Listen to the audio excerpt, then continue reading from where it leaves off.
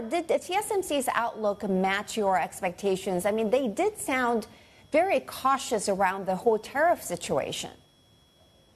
Yeah, so as you say, that Q2 was so strong, and the Q3 guidance actually is also better than expectation. We already expect they will raise the full year 2025 revenue guidance, but we expect this to be raised to high 20%. But management actually directly raised that to 30% growth for this year from mid 20%. Actually, that is the surprise and a very positive message from management, and that is driven by AI. And then another key message is that TSMC management still expect another strong growth for AI into 2026. So which means the outlook for TSMC in 2026 should be still very strong. Okay, so the demand is staying intact, and I get that. But one thing that we need to go through here, so the NVIDIA story, the H20 getting cleared to enter China and so on. But the management was talking about how TSMC is not hiking its outlook on the back of that particular story. What do you think they're waiting for? Is it too early to, I mean, they said it's too early to quantify the impact. What is the impact that you see, and why do you think that they're saying it's too early at this point in time? Yeah, so for example, for the H20 that's export to China now is available, so that's definitely will have some incremental benefit to TSMC. But the core business, I mean, the larger portion of the NVIDIA still the new chips, the Blackwell, and that is still a large portion for TSMC.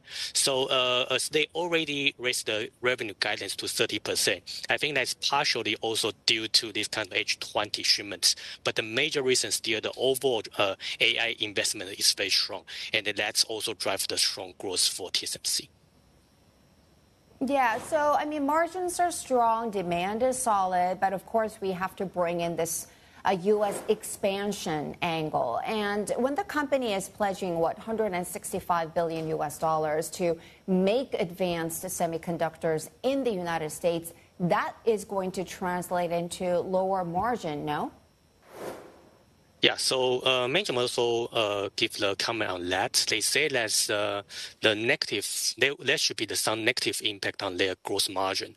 And the negative gross margin impact from these overseas fabs, including like US, Japan, and also like the new fab in Germany, this kind of fab, altogether actually should have 2 to 3 percentage points impact every year in the next 2 to 3 years. And then we'll have 3 to 4 percentage points every year in the next 3 to 5 years.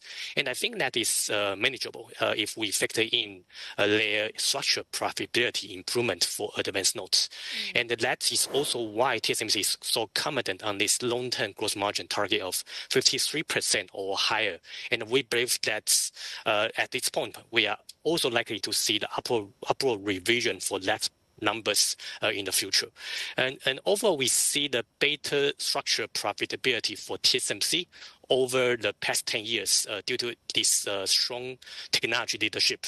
And if you see that, for example, the current gross margin level is high 50%, even they have the unfavorable currency impact. But if we see the 5 years ago, their gross margin level actually was only low 50%. And compared with 10 years ago, actually this was only high 40%. So you can see that this kind of improvement over the 10 years is very clear. That's the major reason is due to the stronger structural profitability in the advanced node, because there's no competition. So they can keep the very high utilization rate and the very strong pricing bargaining power.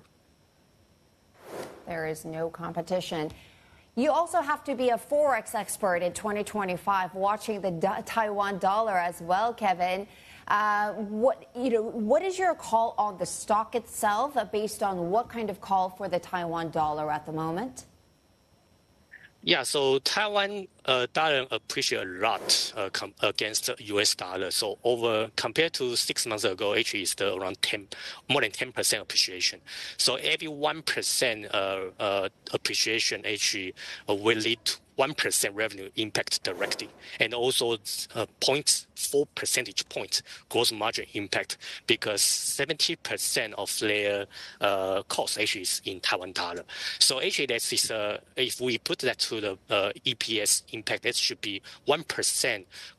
Taiwan dollar appreciation could have 1 to 2% impact on their EPS. However, due to the very strong demand and very high utilization rate and the very high ASP improvements, actually that could still lead to the very high margin for TSMC, as we mentioned about this level, the high 50% gross margin at this level, even we factor in the currency impact.